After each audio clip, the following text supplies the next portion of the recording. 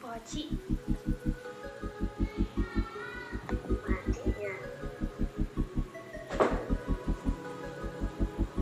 Yes.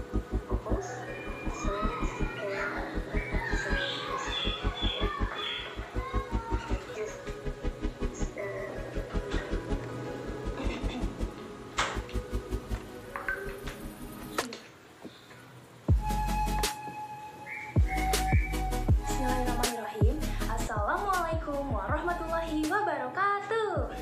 Waalaikumsalam warahmatullahi wabarakatuh. Good morning, class. How are you today? Morning, Miss. Morning, Miss. I feel good. Ooh. It feels great to me. I hope all of us in a good condition because today we are going to learn about something fun. For anyone who feels sick, I hope you will get better fast. Don't forget to get some rest. For all of you who is feeling, not in good condition because your situation is bad, like there is so much assignment you have to do, there is so much problems that you have to face in your life, it's okay. I know it's hard sometimes, but you just need to accept your emotions because all of us are human. And it's normal to be sad, it's normal to be angry, it's normal to be tired, okay? But remember, there is Indonesian song sounds like this. Badai pasti berlalu. And it's right, the storm will pass sooner or later. So just follow what Dory said in Finding Nemo. Just keep swimming, just keep swimming, just keep swimming. Let it flow. Let it flow. You have to hold a little more. I know you can do it and never give up, okay? Okay, Miss. First of all, please turn on your camera because I want to see your pretty and handsome face. Don't forget to fill the presents. You can access it on the Edmodo, but I will resend it on the chat too. Wait. I will record your attendance today, so make sure you fill the presents, okay? Let's pray together before we start the class. Anyone wants to lead the prayer, please? Miss, can I do it? Yes, you can, Safina. Go ahead. Okay, guys, before we start our class, please pray together.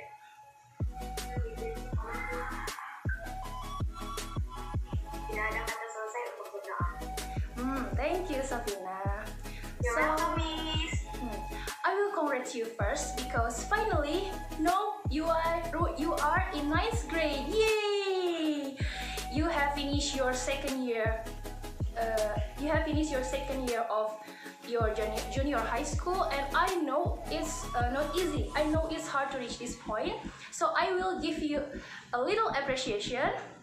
I'm preparing some video for you. I hope you will like it. Wait. Apakah sudah terlihat? Not yet, Miss. It's still one piece. Already still, Miss. Okay, wait.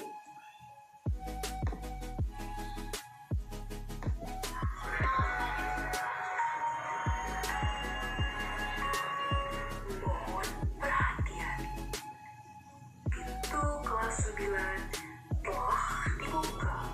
Bagi yang sudah lulus kelas 8, dipersilakan memasuki kelas sistem reproduksi bersama Miss Pohaci. All around you. So that's my welcoming video for you. I hope you will like it. Yesterday, I've put the link of lesson video on the Edmodo. I hope you have watched it before this class. But I will ask you first. Apakah kalian tahu apa yang akan kita pelajari hari ini? No, Miss. Based on the welcoming video yang tadi setelah kita saksikan, today we are going to learn about reproductive system. But we still don't know what is the specific topics of reproductive system. Let's find out. Ini akan share screen lagi ya.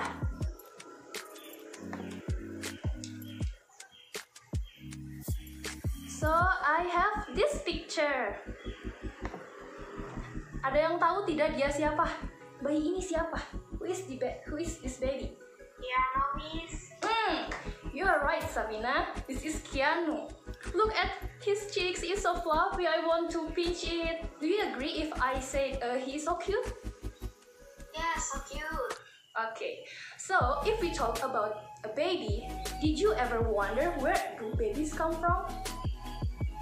From a belly, his mother's belly. Berarti kalian sudah sering ya berpikir dari mana ya bayi itu berasal? Dari mana ya bayi itu berasal? Seperti itu. So, the baby is come from their parents. Specifically, the baby form when ovum from their mother and sperm cell from their father meets. It's amazing. These tiny cells can make a human like us. Sel-sel kecil itu yang tidak bisa kita lihat dengan mata kepala kita secara langsung bisa membuat, bisa bertemu dan berkembang menjadi manusia seperti kita. Itu adalah tanda-tanda kekuasaan Tuhan yang perlu kita ketahui dan juga perlu kita syukuri setiap hari. So, before I have mentioned about ovum and sperm cells. Do you know where are the sperm cells and the ovum come from? Tahu tidak dari mana mereka berasal? Ovum sama sel sperma itu dari mana sebenarnya? I don't know. The ovum comes from the ovaries. Laura is clever. You are right. The ovum is come from ovaries and the sperm cells come from the testicles. So the ovaries and testicles are two examples of human reproductive organs, and there is many more. And today we are going to learn about that. Welcome to the structure and function of reproductive class. Yay! So I hope you have watched this video before this class, because today we are going to explore more about our reproductive system with 3D application. You can install the application from this link. And if you find it difficult to use the application, you can watch my tutorial video, okay? Let's start our class. Sudah terlihat? Yes. So, we are going to explore our body. Let's start with male reproductive system. I forgot to mention that you have not to be ashamed because of these models, okay? Miss tahu ada beberapa dari kalian yang merasa risih melihat model ini, but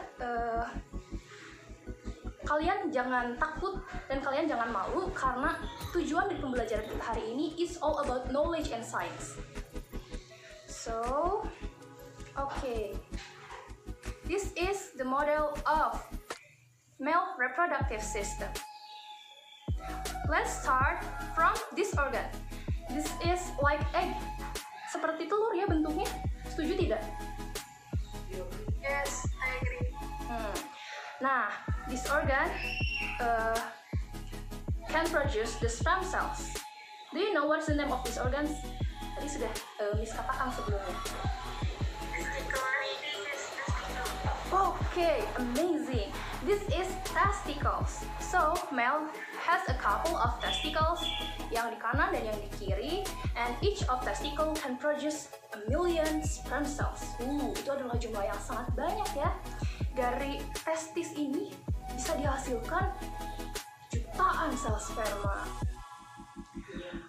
Besides to produce the sperm cells, these testicles can produce the male reproductive hormone called testosterone. Apakah ada anak laki-laki di sini? Belum pada datang ya? Iya, Miss. Oh, ada Hisham. Jadi, ketika anak laki-laki pubertas, pasti kan terjadi perubahan fisik. It's true, Hisham? Iya, Miss. Suaranya jadi lebih besar, lalu ada kumis, ada rambut-rambut halus di organ-organ tertentu, daerah-daerah tertentu. Nah, itu semuanya disebabkan karena testosteron yang diproduksi oleh testikel. Nah, yang diproduksi oleh testis ini. So, the next organ is epididymis. This is epididymis.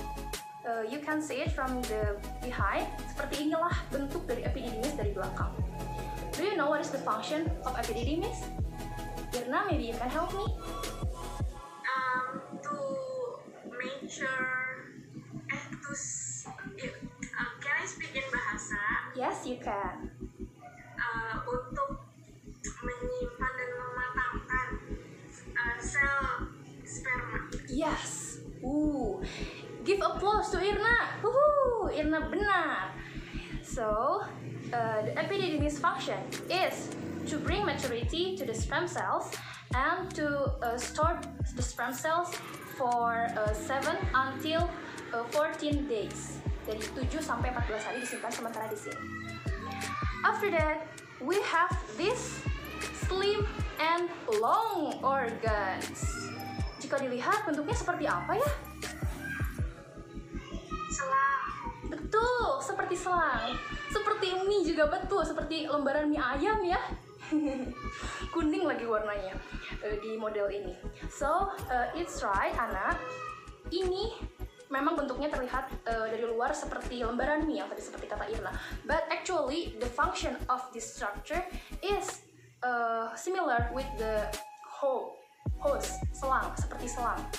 Kenapa? Coba lihat orang tua kalian ketika menyiram tanaman di sore hari menggunakan selang. Itu kan selang digunakan agar air dari sumbernya bisa mengalir lebih jauh. So, this is the function of these organs to transport the sperm cells from epididymis to the urethra.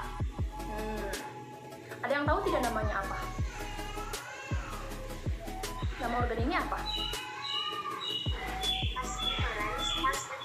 Yes, you are true. This is vas deferens. So, before the sperm cells come out from the penis, the sperm cell must be accompanied by a liquid that contains various materials like fructose, alkalic liquid, hormones, enzyme, and antibiotics. Nah, liquid itu dinamakan sebagai semen. Dan apakah kalian tahu organ apa yang menghasilkan semen? So, the semen is produced by 3 accessory glands. The first is this accessory gland. Do you know what is the name of this accessory gland? Maybe Irna, can you help me? Yes. I don't know, Miss. Okay, it's okay. Laura, can you help me?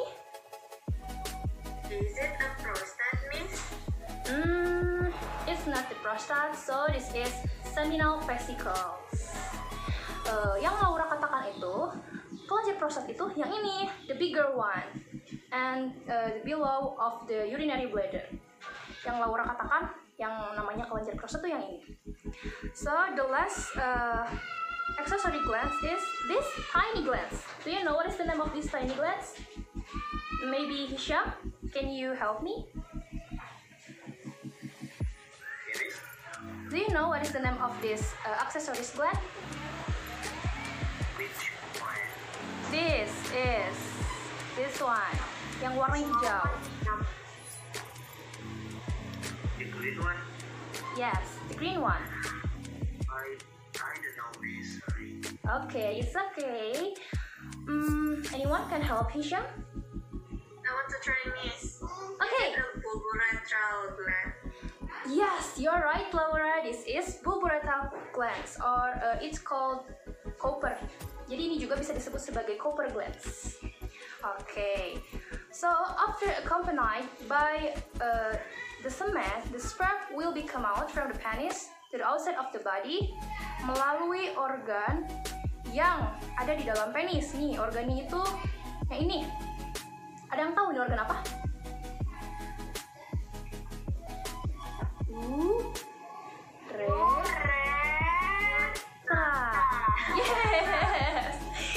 Yes, all of you alright.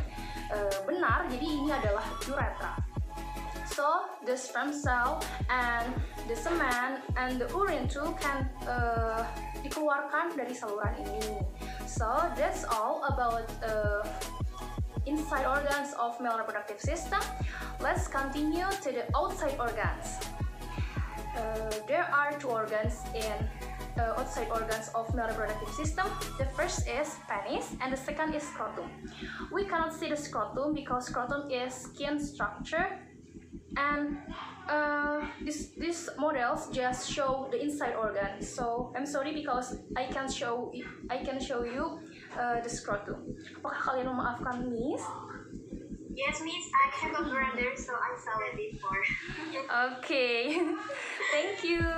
So the function of the penis is untuk mengalirkan urin dan sperma. Jadi ingat ini, laki-laki hanya memiliki satu lubang untuk mengeluarkan urin dan sperma. Sementara skrotum, what is the function of scrotum? Can you tell me? To protect the testicle, Miss. Yes, Laura, you are clever. The testis warm, Miss. What? Sorry? To keep the testis warm. Yes, it can be the answer too. So, the scrotum function is to protect the testicles. Seperti apa yang Laura bilang tadi, dan untuk mengontrol suhu, to control the temperature of the testicles, because testicles just can produce the sperm cells in special temperature.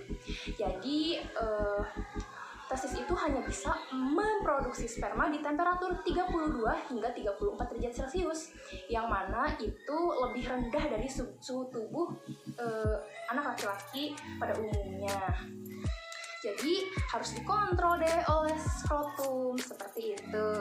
Let's continue to the next reproductive system, to the female reproductive system. So this is the female reproductive system. Jadi seperti inilah model atau seperti inilah posisi dari sistem reproduksi perempuan di dunia nyata, seperti ini. Lucu ya, rahim itu seperti ruku, dalam posisi ruku gitu. Okay, let's start from the outside organ of this female reproductive system. The female reproductive system dibatasi atau diawali dengan vulva. Vulva in bahasa called celah. Jadi celah yang menghubungkan antara sistem reproduksi perempuan dan lingkungannya. Nah, vulva itu dibatasi serta meliputi labium. There are two types of labium. The first is labia major and the second is labia minor. This is the labia major and this is the labia minor. Please tell me the function of labia major and labia minor. Maybe. Protect the vagina, Miss. Oh, Safina. Yes, it's right. To protect the vagina and to cover the vagina, so there are not strange things that can enter the vagina. Jadi itulah fungsi untuk vulva, untuk melindungi intinya. So let's continue to this two hole. The first hole is the little one. This is urethra, and the second is vagina. This is vagina. Jadi itulah perbedaan di antara perempuan dan laki-laki. Tadi di laki-laki kan hanya ada satu lubang untuk mengeluarkan urin dan juga sperma. Nah, di perempuan itu there are two holes. And actually, Miss masih banyak menemukan remaja-remaja perempuan dan bahkan yang sudah dewasa yang tidak tahu bahwa ada 2 lubang di bagian genital kita yang fungsinya itu berbeda. Yang satu untuk mengeluarkan urin dan yang satu untuk untuk organ reproduksi. Nah, yang kecil ini, this little one is to mengeluarkan urin and connected with this. This is urinary bladder. And the vagina is a reproductive organ. So after this class, I hope you can share this knowledge to your sister maybe or to your close friends. Jadi jangan lupa untuk menyebarkan ilmu-ilmu yang sederhana seperti ini tapi sangat bermanfaat. Jangan malu ya, don't be ashamed, karena sistem reproduksi ini adalah sesuatu yang sangat penting. Karena if we familiar with our reproductive system, we can decide and we can determine what is the right action to make our reproductive system still healthy, still clean, and work as their right function. Jadi itulah manfaat-manfaat yang dapat kita dapatkan dari mempelajari sistem reproduksi. Okay, let's continue to these organs. Do you know what is organs? This is? Penis? No. Okay, kita lihat dari sini. No. No. Almost, but no. This is still? Vagina. Yes, this is vagina. Thank you, Safina, and thank you all of you. So, this is vagina, and the function of vagina is untuk mengeluarkan darah menstruasi and for a gate, gerbang masuknya sel sperma ke dalam tubuh seorang perempuan. Dari sini. Before we continue to the next organ, I will inform you something important, that every female in this world were birthed with a special structure called hymen. Hymen is a very thin layer and located near the vagina. Sangat dekat dengan lubang vagina. Hymen ini in bahasa dikatakan sebagai selaput darah. And hymen has various characteristics based on their thickness, their elasticity, and their shapes. Jadi di antara satu perempuan dengan perempuan lainnya, itu hymennya akan berbeda karakteristiknya. Ada yang mudah rusak, ada yang elastis mungkin. Nah, but if we talk about hymen di lingkungan luar, secara umumnya di masyarakat umum, ini masih menjadi topik yang sangat tabu. Because what?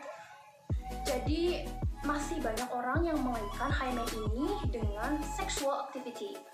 Dan kalau misalkan ada hymen yang rusak, itu selalu disangkanya sebagai itu pasti karena aktivitas seksual. Rusaknya karena aktivitas seksual.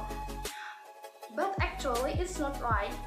It's not true because there are various factors that can make hymen broken. First, terjatuh. Kalian kalau misalkan terjatuh dengan posisi terduduk misalkan, itu berpotensi untuk merusak hymen. Kedua, benturan keras. Ketiga, infeksi dari mikroorganisme yang masuk ke dalam vagina. Keempat, aktivitas yang berat seperti yang dilakukan oleh para atlet perempuan. Nah, itu berpotensi juga untuk merusak hymen. So, I think it's not right to judge people based on their hymen, but still, we have to protect the hymen. Because if we protect our hymen, the hymen will protect us. Protect us from what? From negative activity like sexual activity before the marriage or pergaulan bebas dan lain sebagainya yang memiliki dampak buruk bagi masa depan kita semua. So for the female, please protect your hymen with protect yourself, and for male, please help the female to protect their hymen. Caranya dengan apa? Kontrol diri. Jadi untuk perempuan jaga diri, untuk laki-laki kontrol diri. Bekerja sama untuk menjaga hymen. Oke? Siap tidak? Siap, Miss. Okay, thank you so much. I know you can do it. So let's continue to the next organ. This organ is cervix, or in bahasa it called leher rahim. You know why this organ is called leher rahim? Because the shape. Look at the shape. Bentuknya seperti leher manusia kan? Yang di bawahnya melebar, di tengahnya menyempit, ke atasnya melebar lagi. Jadi ini memang seperti leher, makanya disebut sebagai leher rahim. And the function of cervix is to support the female who is giving birth, agar kepala bayi itu bisa keluar dari perut, ya, maksudnya dari rahim gitu, bisa keluar. Besides of that, the function of the cervix is to lead the sperm cells to entering the uterus. Okay, so this is uterus. Please tell me anything that you know about uterus. Siapa ya? Aku akan pilih nih. Esa, can you help me? It is for baby's growth, I think. Yay! Yes, it's right. So this is a chamber that the function is for embryo to grow sebelum mereka nantinya akan dilahirkan sebagai bayi. There are 3 layers of uterus. The outside layer called perimetrium, the middle layer called myometrium, and the inside layer called endometrium. Nah, di endometrium inilah plasenta bayi nantinya akan menerap seperti itu. So, the next is we have this. This is fallopian tube, dan perempuan punya 2 tuba fallopi. Do you know what is function of fallopian tube? Maybe Alexa, apakah ada Alexa di sini?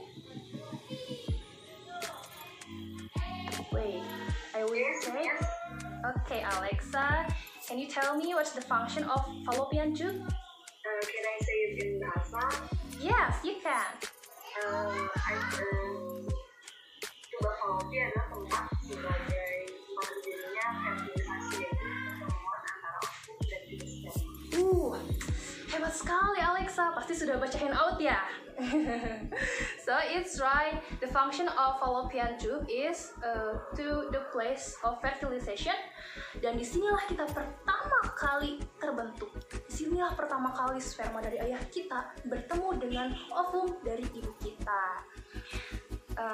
Besides of that, the fallopian tube function is to connecting the uterus to the ovary.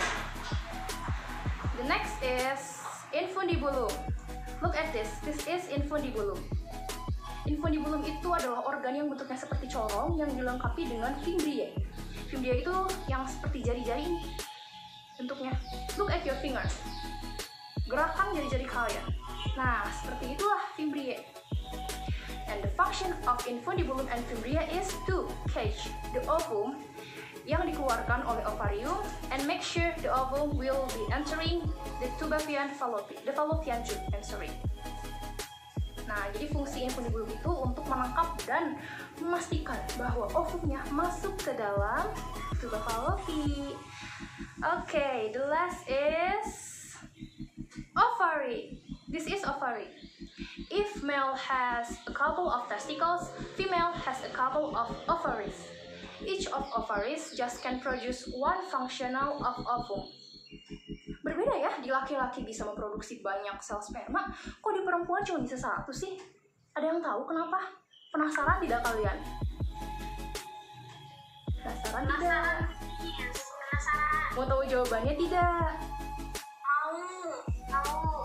Jadi, keep your curiosity for the next weeks, because we will discuss about the reason why is the ovaries can produce one functional ovum di pertemuan selanjutnya di topik cell division and gametogenesis. Okay, so beside to produce the ovum, the ovaries produce the female reproductive hormone. Untuk anak perempuan, coba pegang kulit kalian. Touch your screen. Lembut ya? Lembut? lembut, kenyal.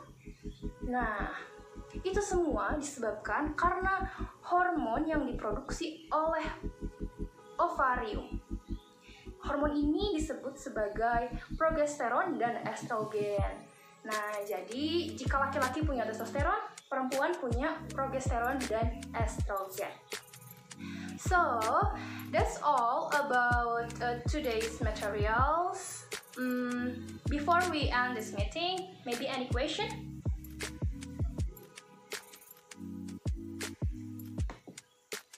Apakah ada yang ditanyakan? Tidak. If there is no question, I have a music video that can help you to remember about today's topics. Miss menyiapkan sebuah musik video yang akan membantu kalian untuk merecall kembali materi-materi hari ini. Kalian mau nonton tidak? Mau? Mau. Yes, of course, please. Okay, let's watch it together. But I'm sorry before because my voice is not good. But I hope you will enjoy it. Sudah terlihat share screen-nya belum? Sudah, Miss. Okay, wait. Wait. I'm sorry, tadi belum dinyalakan soundnya. Sudah terlihat lagi? Kalian bisa ikut bernyanyi bersama ya. Nadanya Miss ambil dari sebuah lagu populer yang mungkin kalian semua tahu.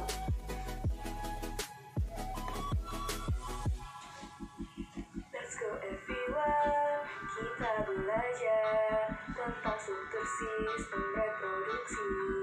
Yuk kita mulai dari yang laki-laki, struktur yang luar hingga yang dalam.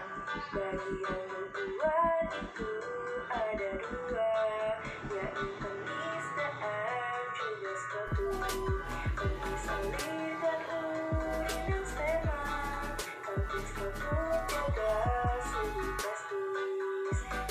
Testis berkandung itu karena sel sperma yang diproduksi di sana disuruh istimewa. Dengan proses kandung maka testis pun terjadi aman. Biasaan panas jauh ketika di dunia mendekat. Ya, maka itulah organ luar laki-laki. Mari kita lanjutkan ke bagian dalam. Bagian dalam terdiri dari organ utama dan aksesori. Testis, epididymis, dan testis itu organ utama. Sedangkan pekerjaan aksesori ada vesicula seminalis. Selanjutnya ke prostat dan terakhir ke lengket uteri. Testis memproduksi sperma dan hormon testosteron. Epididymis mengatur kapasitas sperma. Pas reproduksi saluran dan bermuara di uretra. Sementara uretra itu lubang untuk pengeluaran. Vesicula seminalis, prostat serta kelenjar kauben hasilkan dasar nutrisi, hormon enzim untuk sperma. Sekarang kita beralih topik ke struktur sistem perempuan. Bagian luar vulva juga labia, vulva celah labia fluidum. Lalu bagian yang ada di dalam dimulainya dari vagina yang terhubung ke saluran serviks. Jalan sperma masuk ke rahim. Rahim itu tempat menempelnya juga. Terdiri dari 3 lapisan, perineum dan endometrium. 4 plasenta bagi merah. Di posisi yang di atas, saluran tuba fallopian.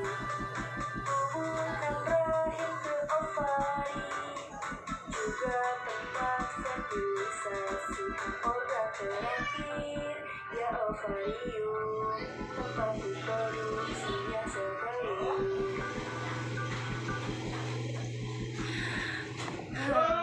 So that's all the music video. I hope you will like it. I think you have a nice voice. Thank you. Jadi malu. I want to know what is your opinion about that music video. Maybe it can jadi feedback untuk Miss. Apakah ada yang ingin berkomentar? Doing great, Miss. Thank you so much. I hope you can understand more about today's topic from that video, right? I will post this video on the Edmodo after this class. So there is evaluation that you have to do, and there is assignment. Evaluasinya, nanti tahu seberapa mengerti sih kalian terhadap materi hari ini, and for the assignment itu semuanya bekerja secara kelompok. You have to do it with your groups. Ini sudah membagi kalian ke dalam 2 kelompok. Jadi tugasnya itu untuk mengevaluasi isu mengenai konten bermuatan pendidikan seksual yang tersebar di media sosial. Jika kalian berada di tim yang pro atau setuju, maka kalian harus menulis argumen yang bisa menguatkan kesetujuan kalian itu. Dan sebaliknya, jika kalian kontra, kalian harus menuliskan argumen yang mendukung pertentangan kalian terhadap isu tersebut. So that's all about today's material. Anyone can conclude what we have learned today? Ada yang bisa mengkonklusikan atau merangkum atau menyimpulkan? Maybe Laura or Safina. Where are you, Safina? Miss, we have learned about the male reproductive system, the structure of the male structure of reproductive system and the female.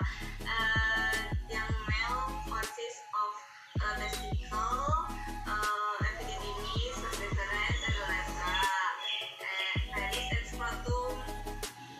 Yes. And the female consists of